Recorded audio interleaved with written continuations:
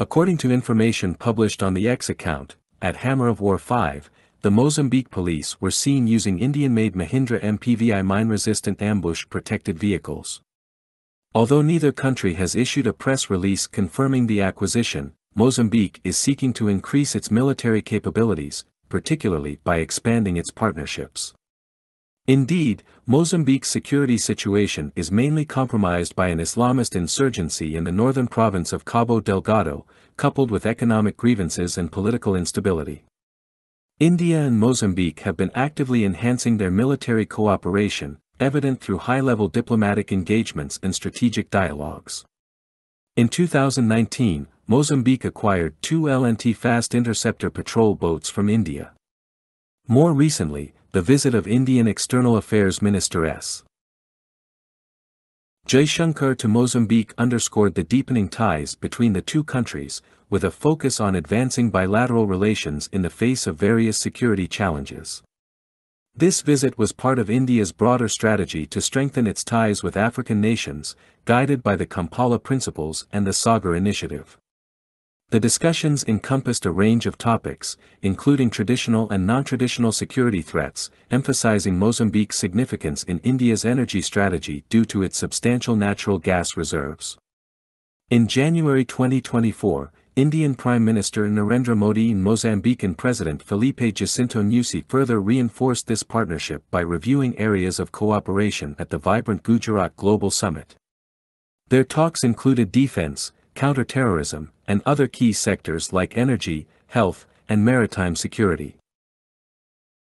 This meeting highlighted India's commitment to supporting Mozambique's development and proposed enhanced air connectivity to boost mutual ties. Additionally, the first-ever India-Africa trilateral naval exercise, involving India, Mozambique, and Tanzania, marked a significant step in maritime collaboration.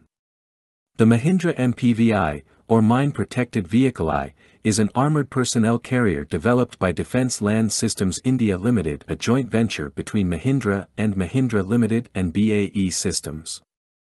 MPVI can accommodate 18 personnel and is capable of transporting a complete operational team of army or police forces involved in anti-terrorist and anti-Naxal operations.